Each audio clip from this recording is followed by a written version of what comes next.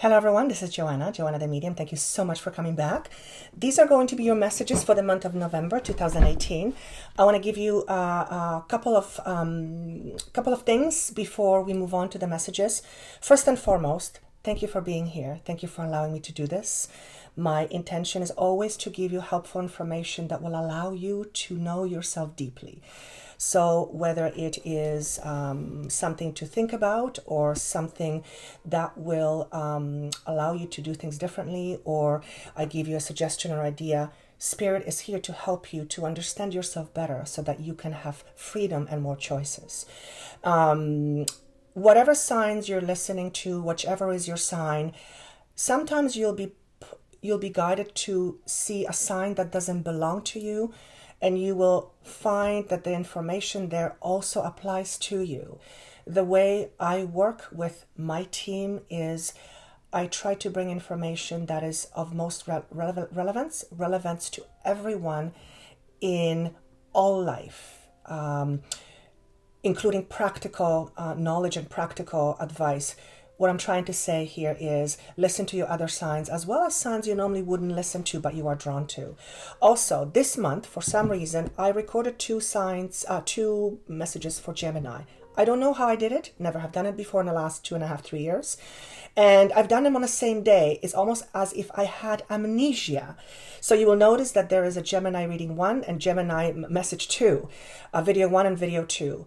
Listen to both. For some of you, both will apply. For some of you, one will apply over the other. I was asked, what do I do with this now? And the suggestion was given to me that I release both of them.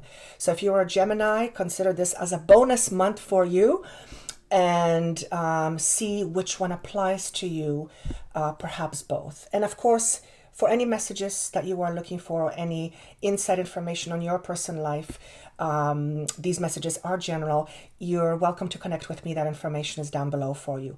More than anything, I thank you for being here. Thank you for your support. Thank you for subscribing and for sharing.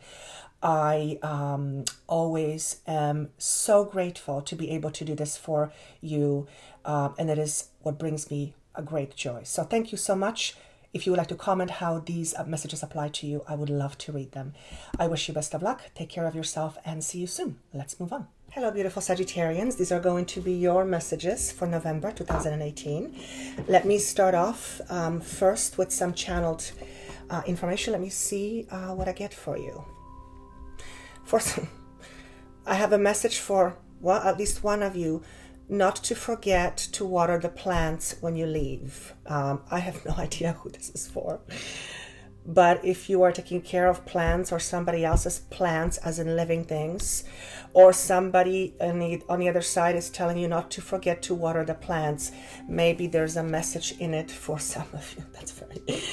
That's very interesting. Okay, whoever this is, well, this is for you. All right, let's tune in to the month of November. Okay, I want to get serious all of a sudden.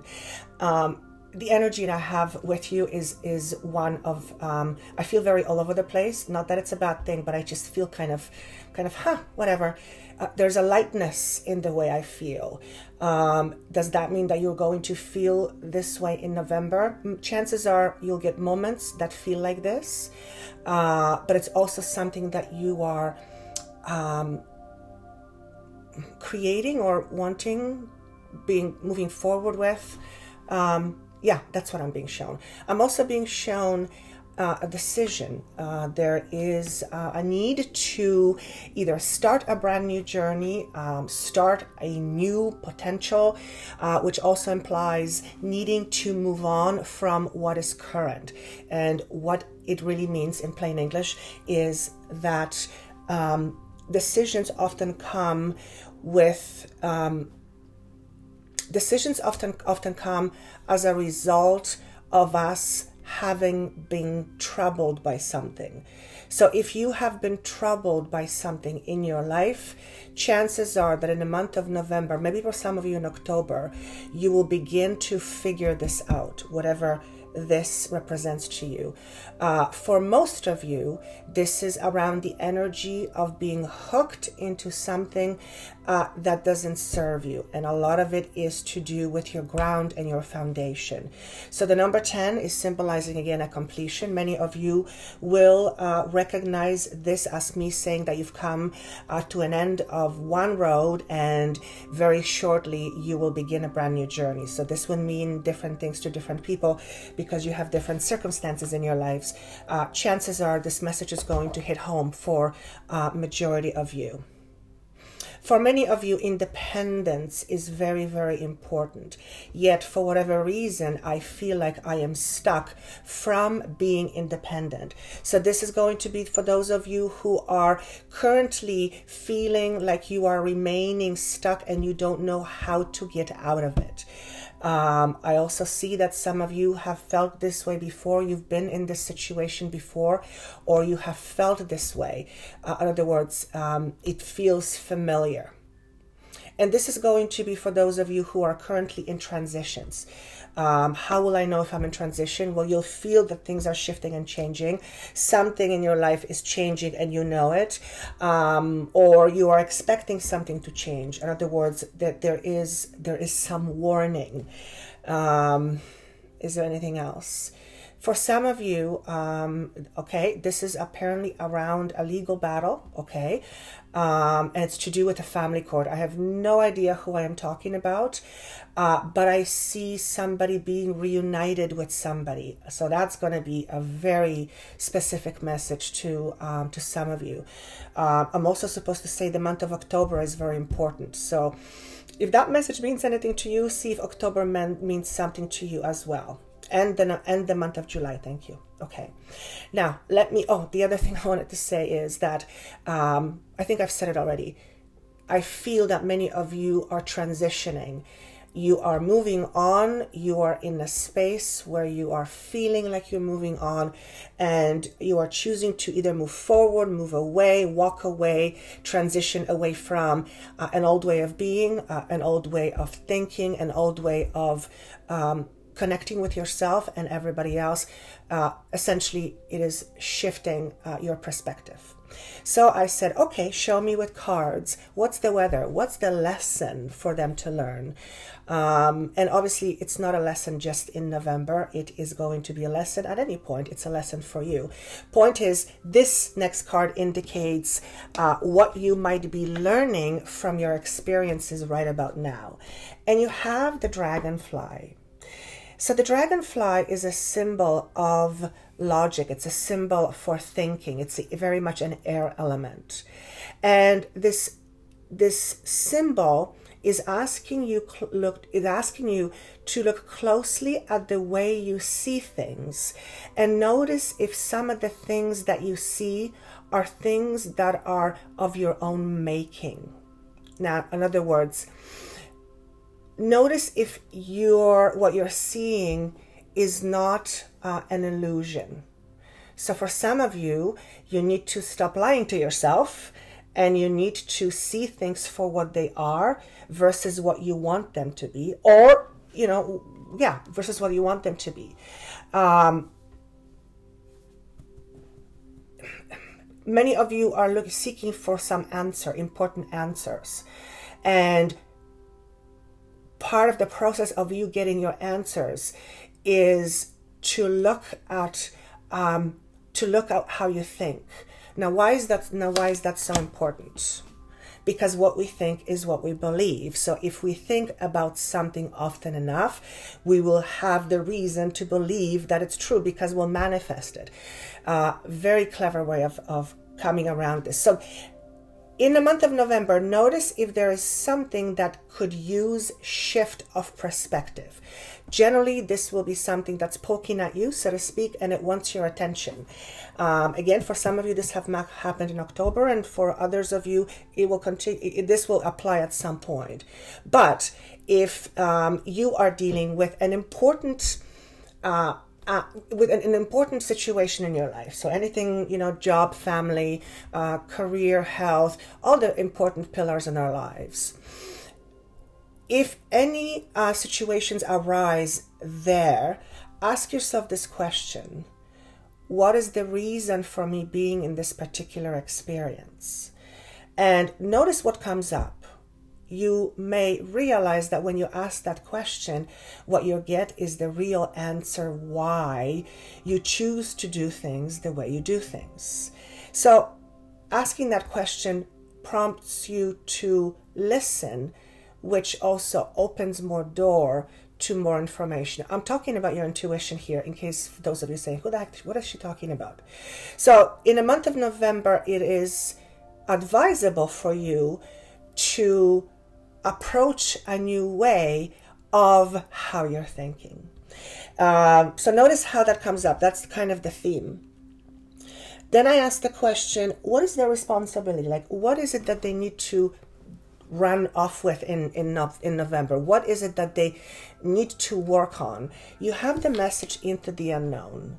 So when I see this card, to me it signifies trust. But number one, it signifies to me being in a situation where you may not know how to handle it. And if in fact that will be the case for you over the next little while, ask yourself if there is a way you can see this situation from a different perspective. Ask yourself if some inner turmoil is not, what's the word I want to use?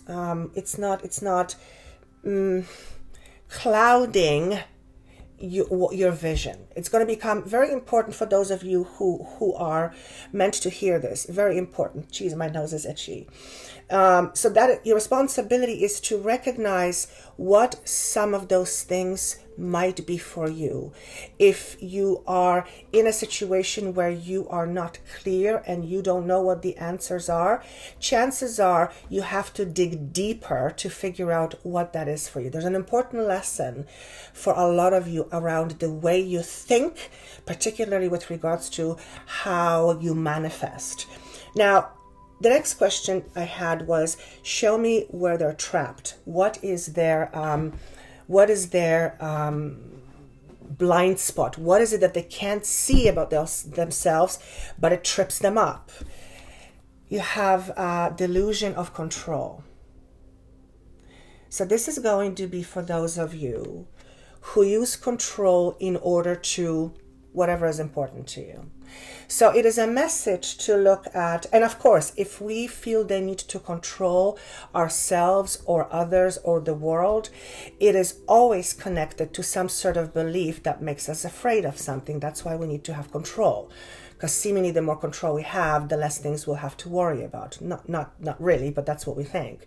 So for you, it is examining if control plays a part in whatever it is that you are struggling with or trying to decide. For some of you, it is to address how you control others in order to get what you want and what need that fulfills in you. For others of you, it is, and my guide is saying, just explain to the reason why, so that you have a deeper understanding of what makes you tick, so that you can understand what the real problem is. Then once you know what that is, you can go and solve it. So I always want to leave you guys with practical information. So issues of control. For some of you, it is being controlling. Overly controlling. Again, looking at from a different perspective, asking yourself the question, what is it that I get out of being controlling? So then the area around control, I don't want to go any further with this. I want to keep it really solid in terms of what are you getting in the next over a few weeks as far as a lesson, and what it is that you need to look at in order to shift your perspective. So for those of you who can identify control issues inside of you, and this could also be you attracting people who are controlling you. Again, there is a reason behind that too. So this is something for you to recognize. Why? Well, so hopefully you can get out of the spot that you are in, which is what you're trying to figure out. So then I said, okay, show me what is the what is it that they need to look at inside. For example, if it is a control issue, what is it that you need to look inside to find the reason why? Why do you feel the need to control? You have the idea of alienness.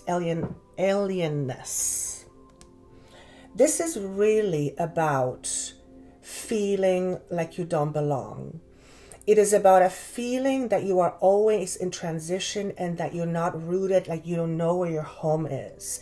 It is a feeling where the energy I feel is fleeting and I don't have enough time to just catch a breath and relax. It is an energy that is hasty, and it feels that things are done out of haste in order to protect one's safety, security, whatever it is. If you have been feeling alien, or if you have been feeling like you don't belong, or if you feel like you're always drifting, chances are you will exert a lot of control in order to regain some control of your life. In other words, the feeling of always drifting is not a very stable one. And if that's the case, we don't feel very safe. Point is, some of you need to look at the underlying layers of why you might have issues around control. And notice how those issues or those unfinished businesses, undealt emotions, keep you isolated or keep you safe and therefore perhaps isolated. And the need for control becomes in handy when one wants to keep themselves stuck, if one wants to protect themselves. So if you are feeling like you need to be always in control, there's also a reason, a need for you to look deeper as to why. So then I said, okay, tell me more plainly, what is the advice here? Five of Pentacles is a message to me that talks about poverty consciousness. And poverty consciousness is our beliefs which are rooted in lack, L-A-C-K, meaning not enoughness of something. So more than anything, you will be able to recognize if you have beliefs around safety and security, particularly when it has to do with money, possessions, or relationships, and if your view of such is not a negative one. Because if it is, notice how this connects to you and control, and how perhaps that connects to you feeling like you don't belong or you didn't belong. This message is going to mean something to some of you. For some of you, you're going to have no idea what I'm talking about. So the message here is shift your thinking, shift your poverty thinking. Now, our thinking is clouded by our fears and lots of things, but our fears as well. So if you have a poverty consciousness, you will remain stuck, and therefore your vision will be cloudy. Now, what is the butterfly? What is the dragonfly about? It's about making sure that you that your vision is not clouded, that you can see things very clearly. So I feel like I'm being taken full circle in order to help you understand what it is that I'm trying to say to you. And it is about having come to a point of your own inner growth, where repeating the same patterns become unnecessary to your growth. In other words, they don't serve you anymore. They've served their purpose, and it's time to move on. This often indicates a shift of perspective or a shift of perception, which changes the way we see things. So we don't see. We are not clouded by this illusion of we are what we think. We think based on who we are. I think you guys understand what I'm trying to say here. Field of Dreams is another message that's being shown here. To me, it is about allowing yourself to dream big. It is about not having yourself be boxed in, or feeling like you're boxed in, or feeling like you need to be control or controlling, and starting to imagine big for yourself. creatively, passion-wise, the ability to create various things. It all begins with dreams. So the message here is allow yourself to dream big. Don't skip a beat, which means don't procrastinate in creating your desires. But in order for you to create any of your desires, you need to make sure that your thought process is not clouded by some unfinished business from the past. Because whatever that is for you, you won't be able to see. I'm going to back up. It's too much information. I think I'm just going to leave it with that. Is there anything else I need to let them know about? It's interesting because I see rain is very cleansing, and I'm saying, surely you're not telling them, you're not giving them advice to stand out in the rain in order to be cleansed. So that was funny. What this is symbolizing to me is that over the next, well, starting in November, you will feel like you are being cleansed, and that means different things to different people. You will be taking the time to cleanse yourself, whether it is thoughts, whether it is beliefs, whether it is looking at yourself and seeing what you see. There is a really marked feeling of cleanliness, spiritual cleanliness. And also I want to say absorb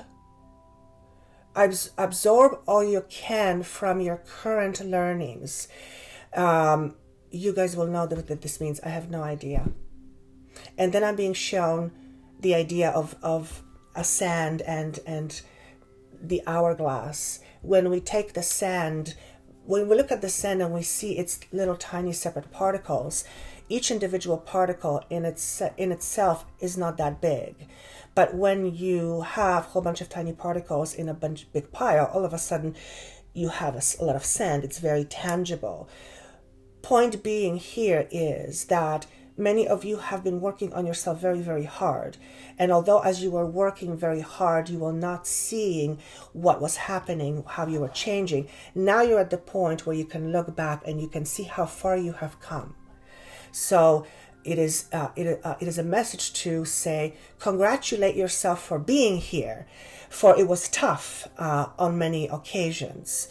And then I see the image of a diver diving into a pool. And to me, it's about taking chances, emotionally speaking, trusting, emotionally speaking. And another message is diving deep into your deeply subconscious beliefs by looking at your beliefs so that your vision is not clouded. Every time our vision is clouded, it makes it difficult for us to see what we're after. Because, well, it's like driving in a car when the windshields are dirty. It's very hard to see. It requires a lot of effort, but no, it's not. Sometimes it's dangerous, right? And then I hear, practice makes it easy.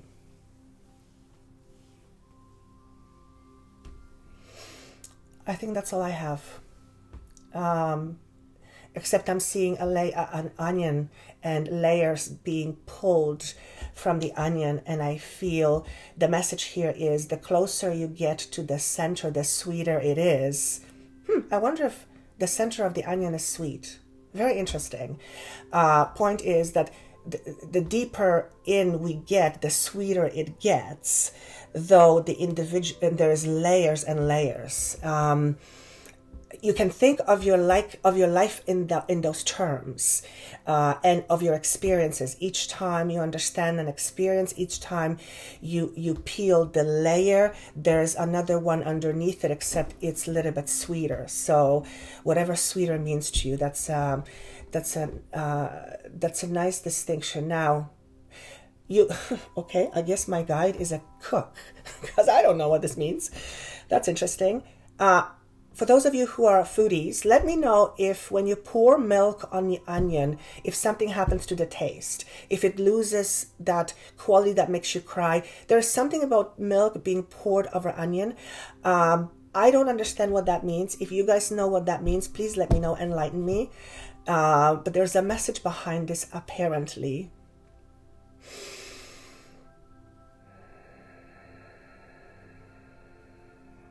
Okay, so what they're showing me is milk, and it's if milk actually, you know, somehow diminishes the effects of the onion. Milk on its own doesn't do anything for the onion. It is upon combination of the two that great things happen. What they're trying to say here is that many of you need to take your emotions into consideration. And perhaps for those of you who control your emotions, you need to pay attention to those in particular. So that's very interesting. That's going to mean something for some of you. And I think that's all I have. It felt actually very long, although it's only 22 minutes. Remember, it's all about the higher perspective and how you see things. The moment you shift your thinking, the moment you shift how you see things, is the moment the whole world opens up to you accordingly. So shift about what you think about, or shift your thinking. Thank you so much for liking and for sharing and for watching this, whatever this means to you. If it means nothing to you, listen to it a little bit later when something perhaps comes up, or see how this applies to your current life. Of course, for private sessions, for you and I only, that information is down below. Thank you again so much. Let me know how this connects with you. I wish you best of luck. My intention is always to offer you something very educational. So I hope you like it. Take care. See you soon.